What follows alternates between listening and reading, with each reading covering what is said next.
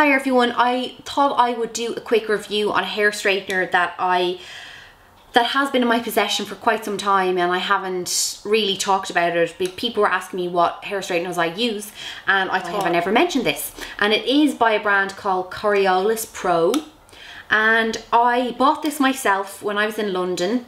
It is hideous red leopard print, which I hate, but it was this or like a gold one, and this was the least offensive. I would have rather just a plain one, but they didn't have, it wasn't to be.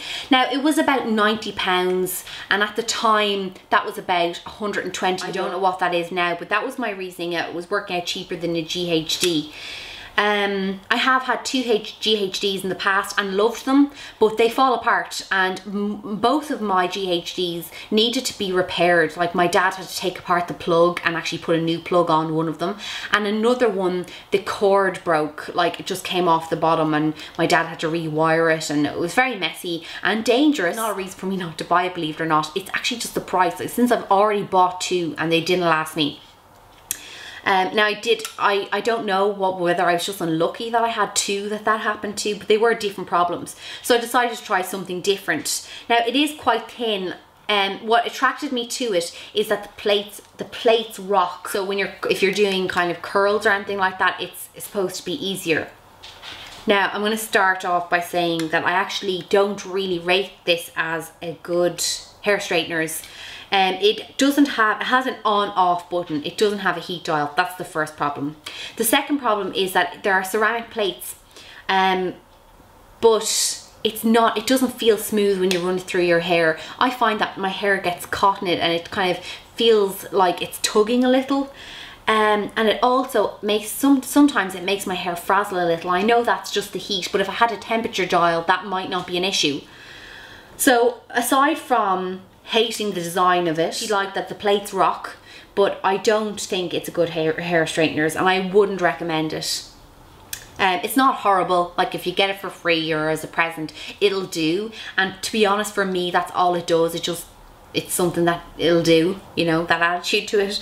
I have got another hair straighteners that I got years ago in a hair suppliers, and I think it like costs like 20 or 30 euros, and it's by a brand called Kodu, and I don't know anything about them really, to be honest, but I have gone back to using that one and this just doesn't do it for me anymore, I'm afraid. Now, while I'm on the subject, I thought I would show you another hair product and another hair tool that has let me down. It is my, I don't know who makes this. Is it Toni Guy? Yeah, my Toni Guy curling tongs, which is like, it's like a giant one, and I love this. I absolutely love it. I don't particularly like that there's a clamp on it. You don't really need that, but the clamp part heats up, so you don't need to buy a conical iron. You can just like, and I actually don't use the clamp, I just wrap my hair around. But it has a temperature gauge and it goes up to 210 degrees. It doesn't go any higher than that, but you can use it lower. Now that 210 is enough to give me enough hold and everything, and it doesn't damage my hair that much, and it doesn't get stuck, and I like all that. There is one problem. Now when I use it upside down, it turns itself off. And I thought it was me. I thought it was that maybe because this is so long and I'm so little, that I thought that because like it's also quite heavy, and I thought because that was so far away that was me touching it. But I did an experiment and I held it up this way, turned it upside down, and it turned off. Now this isn't under warranty anymore. Stop waving it around, Amy. It isn't under warranty anymore, so I can't bring it back.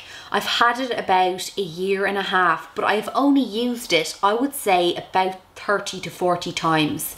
Now, if it goes on how long you have it, then I suppose it's good value. If it goes on how many uses you get out of it, then it's not. Now, that won't happen to everyone's, I'm sure, but it happened to mine, and I happen to really like it. So I'm unsure as to whether to buy it again. I probably shouldn't, considering mine stopped working after 30 or 40 uses.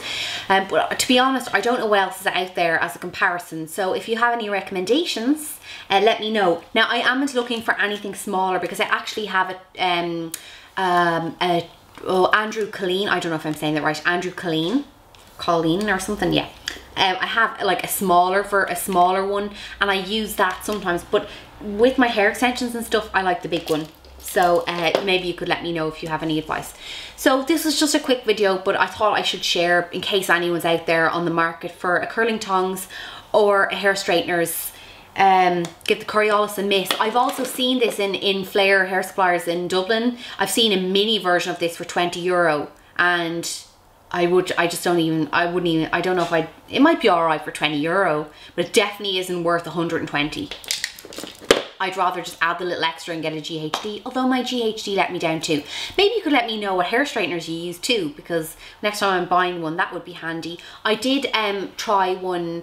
It was for the Brazilian blow dry, and it was sold like to hairdressers with the kind of Brazilian blow dry package, and I just saw it and had a try of it while it was in the salon, and it was brilliant. But it didn't have, oh, I don't know, the plates were different. I think it was Teflon, not ceramic or something. It was almost like glass, the plates were, but it was amazing. But I think it was probably really, really expensive. So, and I can't remember the name of it. Anyway, let me know what you recommend. Thanks for watching. Bye.